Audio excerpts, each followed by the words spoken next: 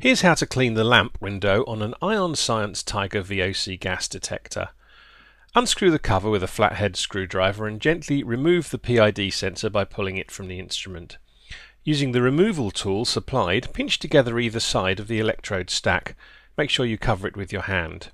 Gently twist the lamp away from the O-ring on the stack, making sure you don't touch the lamp window.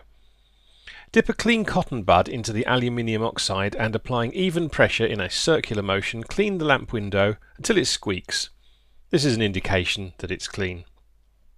Now place the electrode stack on a clean surface and gently twist the lamp back into position, taking care not to damage the O-ring. Push the electrode stack back into the sensor until you hear a click, and ensuring not to bend the pins, push the PID sensor back into the instrument.